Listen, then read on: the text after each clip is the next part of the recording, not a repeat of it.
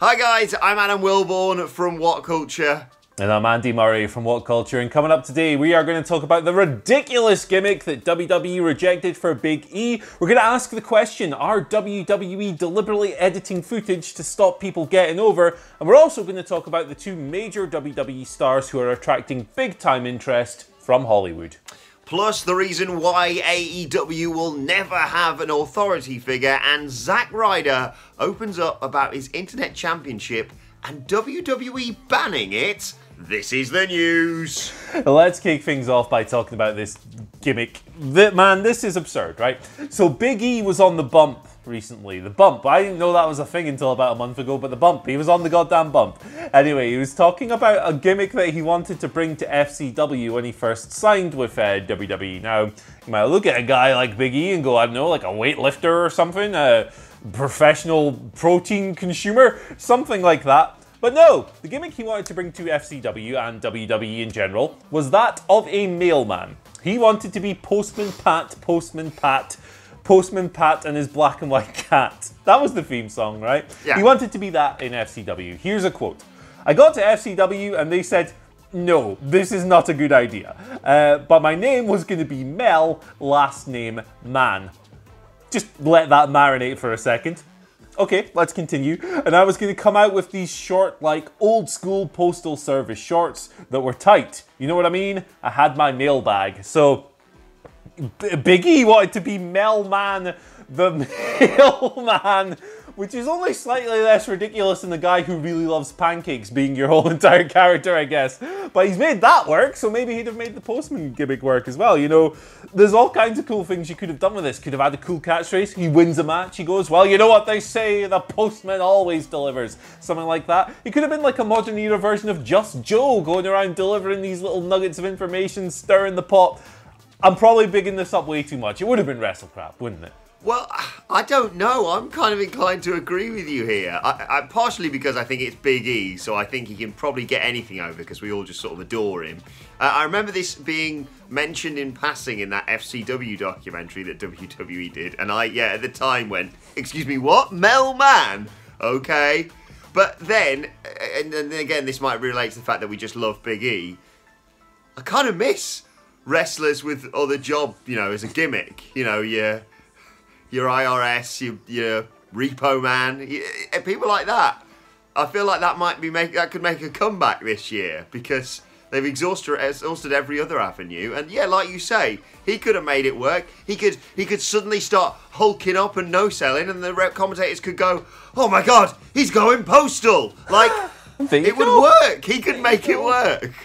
Yeah, I would like to see him give it a go. Mate, why didn't he do this in Southpaw Regional Wrestling when that was a thing? That's my question. That would have been fun. God, I miss Southpaw Regional Wrestling. Yeah, but let us know what you think of this gimmick in the comments section below, and any other job gimmicks that you'd like to give to current wrestlers, and we'll give them a mention on tomorrow's news because I really think this could run and run.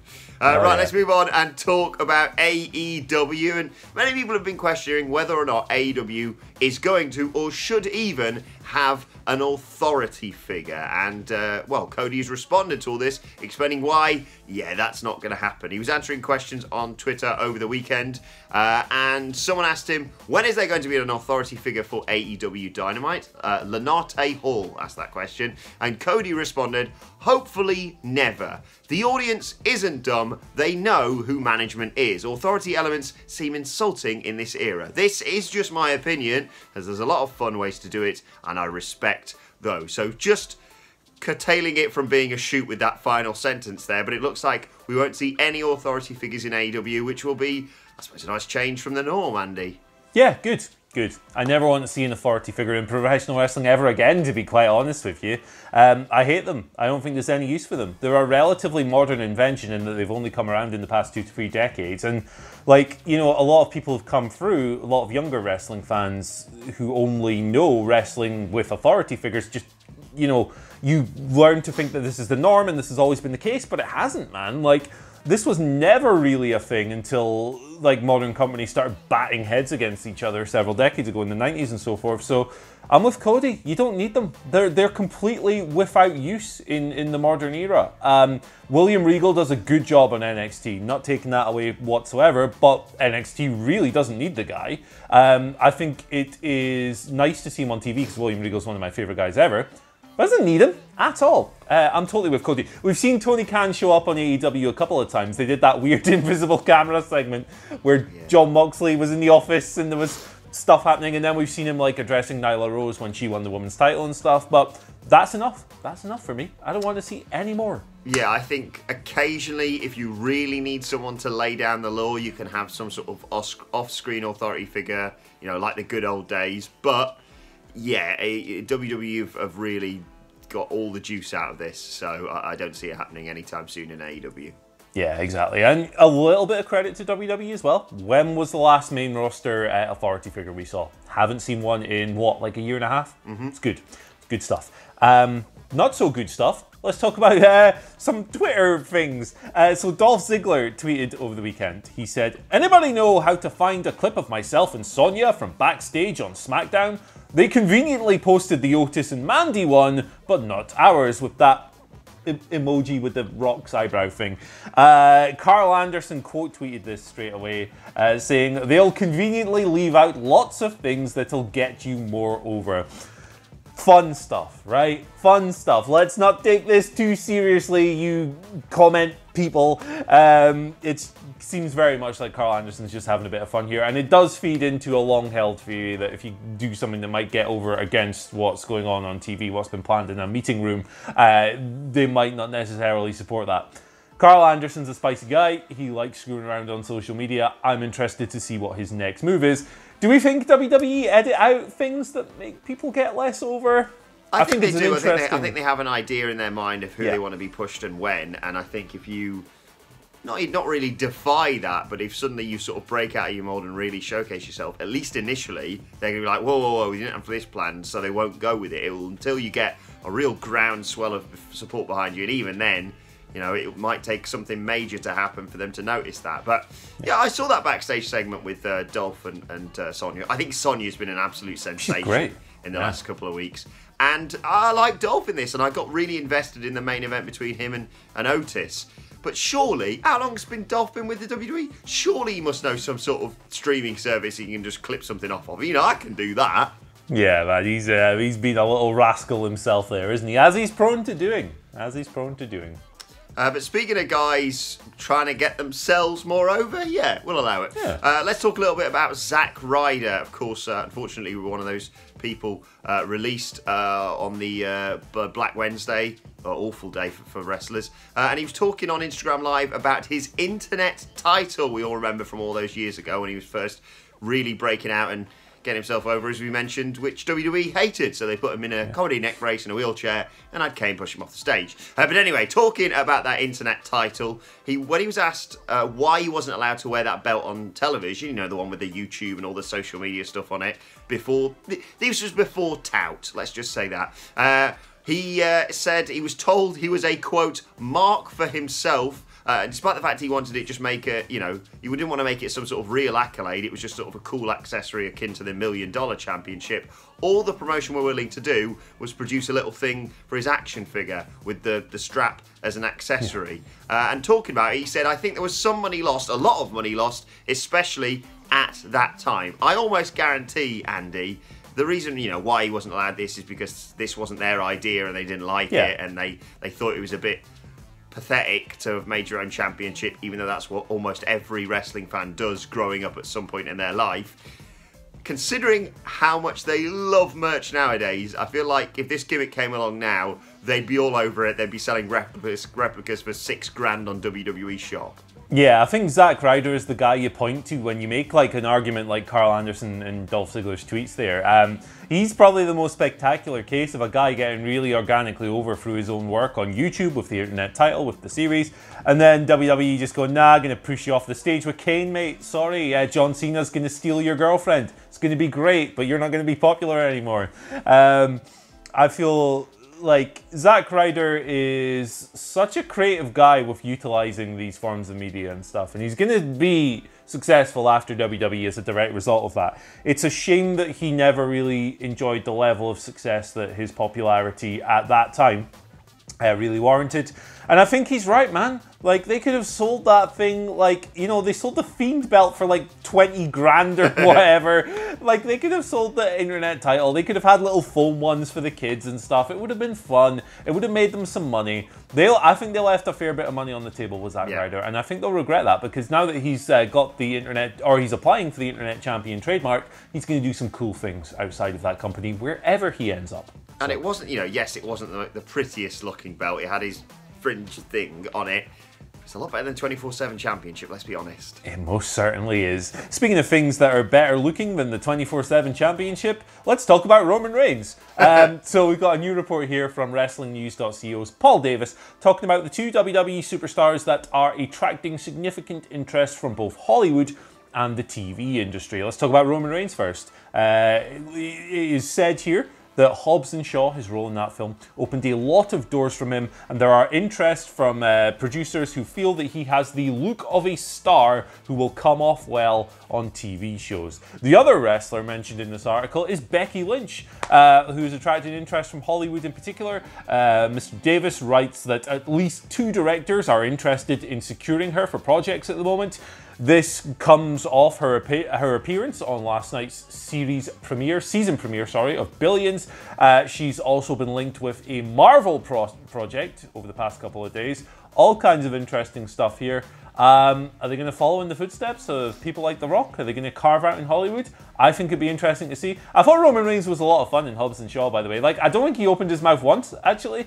But, you know, like, the fight scene with The Rock was cool. Hey, there's probably a role for him somewhere, right? Yeah, absolutely. I mean, you know, I know we moan about it, but WWE talk about those looks that'll turn people's heads in the airport, and Roman Reigns is certainly that guy. And yeah, I really liked him in Hobbs and Shaw. I thought he did a great performance. And I, for one, because I didn't know any spoilers about it, when he hit the spear during the fight, I popped big time. I shouted spear in the cinema. I was like, spear, brilliant.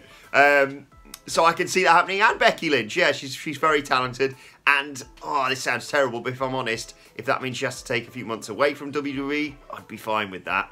Freshen her character up a little bit. Nothing wrong with that. And then, plus, it all builds into the narrative of her getting carried away with her own success, a la Rocky 3, as we're always referencing. And then when she comes back to regain her championship from someone like a Shayna Baszler, it all just works so much more into the storyline.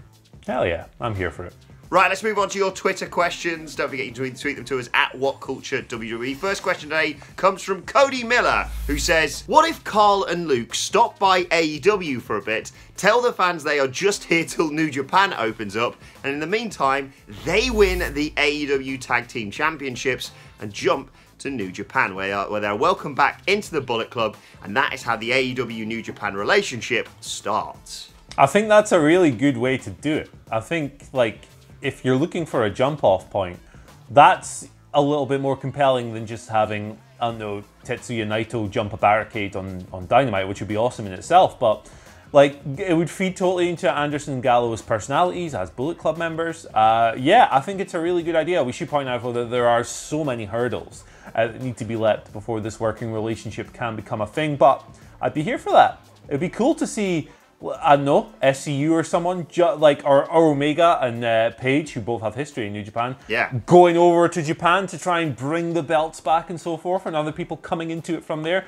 Jay White gets involved as a Bullet Club member, comes over, has a match with Cody or something.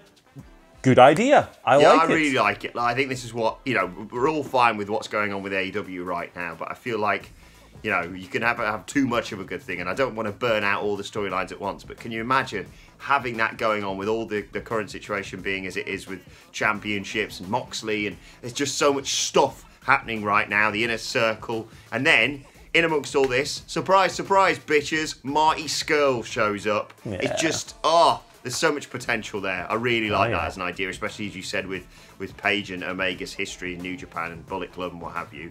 Second question today comes from Parth Sathawain, who says, do you think that turning heel to save characters is being used too much nowadays? I can't even remember the last time that I saw a major face turn. This is a tough question because the obvious answer, I think, to me is yes, but also no, because they've become so often ineffective at pushing and presenting babyface characters and maintaining their popularity. You know, there are exceptions. Becky Lynch has had a really good run. There are a couple of others, but for the most part, the heel turns are a consequence of flawed booking and an inability to keep these people over. So, yeah, it's happening too often, but at the same time, it kind of has to happen because otherwise you end up with situations where people are just, you know, burned out husks of performers. You end up with situations like Roman Reigns before, you know, his health problems and stuff kick back in. They've done right by guys like Seth Rollins and Daniel Bryan by turning them back and forth when the popularity has tailed off a bit. But, you know, if they were better at booking baby faces, it wouldn't be a problem. Yeah, they're just dreadful at booking baby faces, and they don't really understand what makes a baby face in the modern age, because I think arguably the best way to make a babyface in WWE right now is to turn someone heel. Yeah.